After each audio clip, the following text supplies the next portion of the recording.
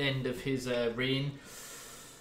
A few weeks ago when we had lost to Spurs 3-0, the players looked as though they were playing for Mourinho. They really did, but today it really doesn't seem like that. Like, none of the players really cared, even when we went 2-0 down. And when that happens, the manager takes the rap, and yeah, it looks as though it's the end for Mourinho. Whether that comes this week, probably not.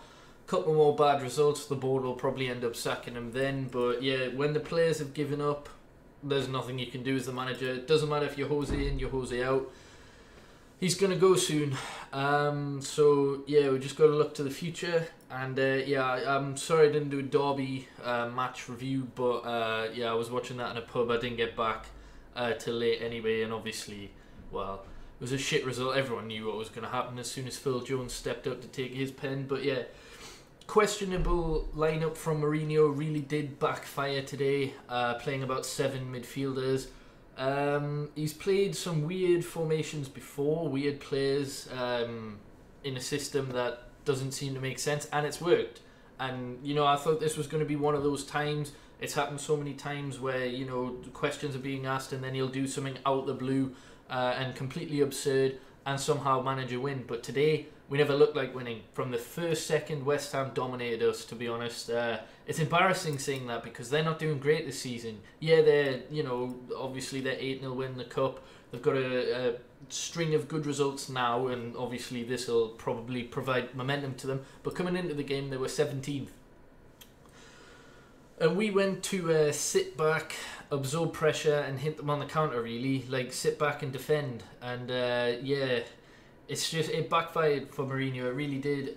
Playing McTominay as a centre-back just did not work. Isolating, well, obviously Bailly didn't even play, but yeah, he's on the bench. Completely removing Alexis from the squad. Fair enough. That's understandable. One thing that confuses me about that, though, we went with a system that Alexis actually flourished in pre-season today, and we haven't played that in the Premier League up to now when Alexis is completely dropped. Alongside Lukaku in a 3-5-2, I think that's what it is. It's hard to differentiate what the formation was today, but yeah, he probably would have done, you know, decent, but he deserved to be dropped, of course. He's been poor for quite a while. Lingard was removed from the team as well, as was Valencia. Both have been poor for a while now. Yeah, it's just, it's horrible. But as I say, West Ham, like 5 minutes in, Zabala, yeah, the goal was offside, but it's defending, man. Like, you can't let that happen. Like, the defending was absolutely woeful. Zabaleta, 38-year-old, I'm joking, he's not 38, but you know what I mean. Like, very old player, and putting in a great cross for Felipe Anderson to tap it in. And yeah, it was shortly made 2-0 with a deflected goal, and luckily it hit off Lindelof, so it probably went down as an own goal. And then in the second half we made changes. He brought off Pogba. Obviously there's that massive Pogba-Jose thing which is helping no one at the club. Both of them won't be here next season. It's quite clear to see. Pogba doesn't want to be here regardless of who's in charge. Mourinho won't be here because of, well, the players just, yeah, they've given up for him. Well, I'm not saying he's blameless, by the way.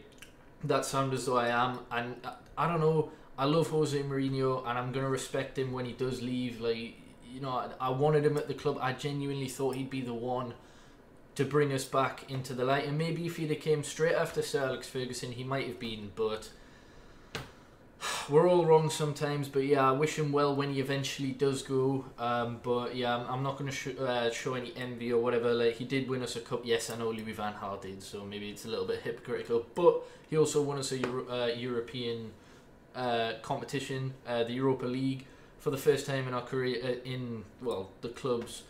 I was going to say career. Why can't I think of the word? The history, my days.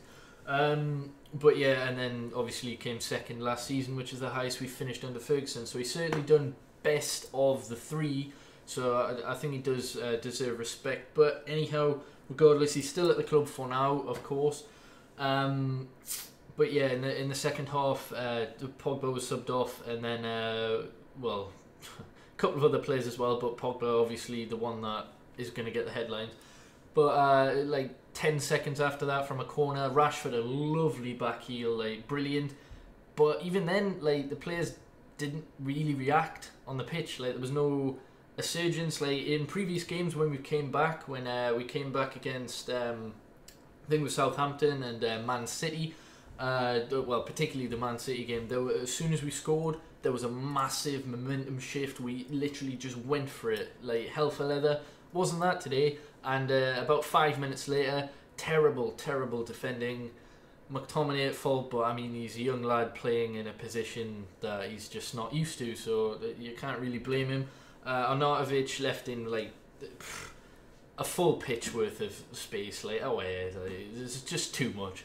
An easy finish, nothing De Gea can do. Like, it's just far too easy for them. 3-1, and after that we didn't really look as though we were going to score. Before that, there was a couple of half chances with Fellaini, etc, but who the fuck gives a shit? We lost 3-1 ultimately, and it's just not good enough. It really isn't. And as I say, it genuinely looks like the end for Mourinho. It's not a question of will Mourinho get sacked, it's when. Unfortunately, we will now be 11 points off the top. Well, that's assuming Liverpool win. They do have Chelsea this weekend, so you know we might be 9 points off if you know, City win or Chelsea win. But yeah, it's at least 8 anyway, and we can't actually claw that back now. So Valencia next, then Newcastle, which I'm actually going to Old Trafford for. I'm really hoping it's not going to be as bad as this. And then a couple of weeks later, we play Juventus. And again, I was lucky enough to get tickets for that with Ronaldo's return. Regardless of what the result is, I'm sure I'll enjoy that one. But it's horrible, man. I hate feeling like this, like disjointed with a club that I love. But we're just going to have to see. We'll see how it pans out and when Mourinho goes. Hopefully things get better.